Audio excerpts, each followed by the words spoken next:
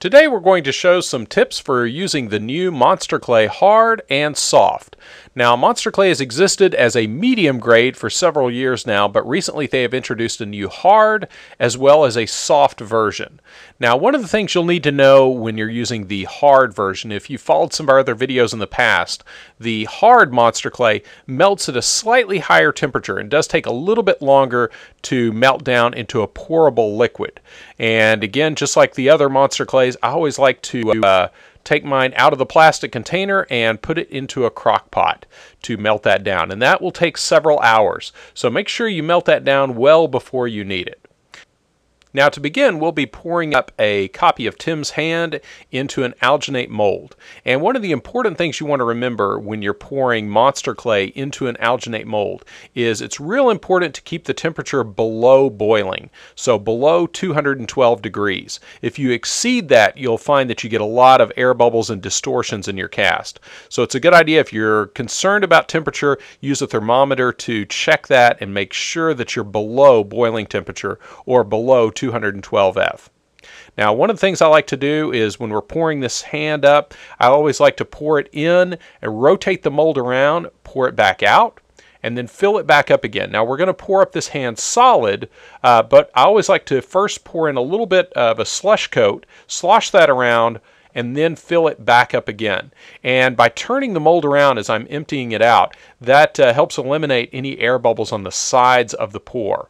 And that's real important, especially with hands, because there's a lot of chance for air bubble entrapment around the fingertip area. So just by sloshing that around, you have a much higher chance of success of getting a bubble-free casting.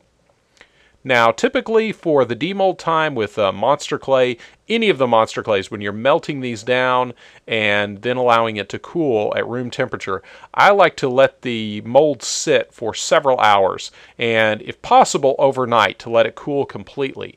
And then the demold is much safer, and you don't have to worry about accidentally shearing off fingers or distorting a cast when you're removing it from an alginate mold.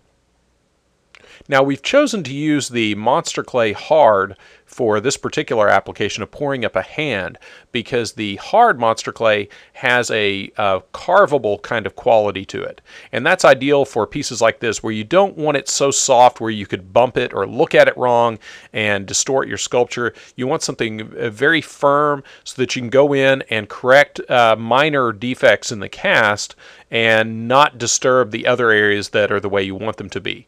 Now, it's important to remember that ultimately hard clay, soft clay, medium clay, there's no right clay to use. It's all according to the job and the sculpting that you're doing. The main benefit is that carvable quality that we have with a hard clay that allows us to work on fine detail in difficult to reach areas without disturbing the surrounding area. And by the way, if you've never bought anything from our company, this is a good time to get a Biddy promotional mug, because if you have nothing from Biddy, you should at least have a Biddy promotional mug, because nothing says professional like a Biddy promotional mug. Now, the Monster Clay Soft is just that. It's a softer quality of clay than the medium grade. And the soft melts much like the medium, so there's no real difference there to speak of. One thing I do like with the soft clay, I do like to pour that up a little bit thicker since it is softer. If I'm pouring up a lifecast or pouring up hands or faces or anything like that, a lot of times I like to pour it up solid when I'm using the soft clay because it is very pliable. Now here we're going to pour up a copy of Tim's Face in a Platsil Gel 25 Lifecast mold. And this is just a very basic Gel 25 Lifecast mold made with Gel 25 brushed on and a plaster bandage mother mold. And we're going to pour this solid just for simplicity's sake. So we want to rest that in a bucket to help it stabilize while we're pouring it. And we're also going to pour up an ear mold. This is a 7111 mold of an ear, just to show you how this can be cast into a silicone mold and demolded. Now, I like to melt my Monster Clay at low for several hours, and you'll notice that that's plenty hot here. It's actually bubbling. It's gotten nice and warm and has the consistency of like whole milk. So you always want to stir it up and suspend that clay back into the mixture. After it sits for a while, it does start to separate. So make sure you stir that up before you're ready to pour.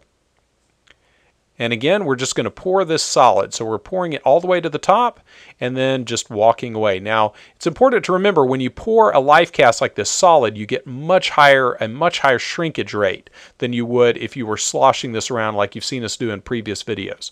So take that into account anytime you're pouring up a solid piece like this. And same thing for the ear. We're going to just pour this up solid, and because this is soft monster clay and it is very pliable, it's important that we allow this to sit overnight to completely cool down to room temperature before we demold it. You can put this in a refrigerator to cool it off a little bit faster, but just remember that tends to cool the outside of the cast faster than the inside. So it's a good idea just to let it cool on its own overnight, and then you're ready for the demold. And here we have the cast the next day, and we're ready to pull it out of our silicone mold.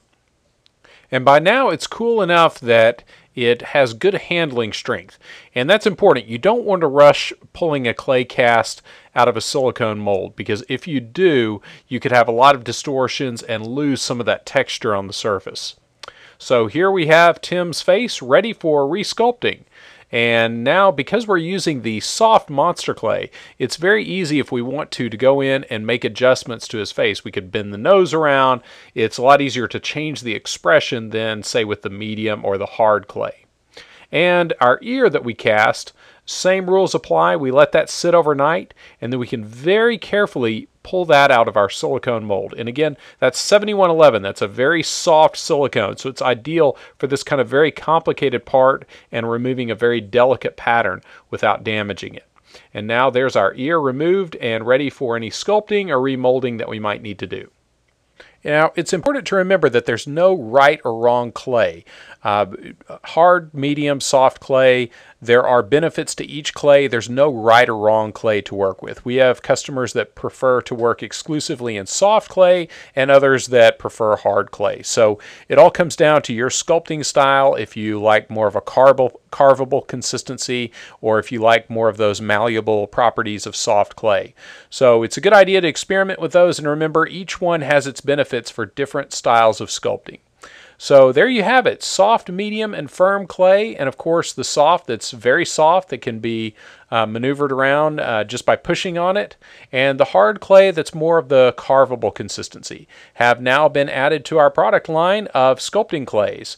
And of course, our clays and other special effects products are available on our web store at brickintheyard.com.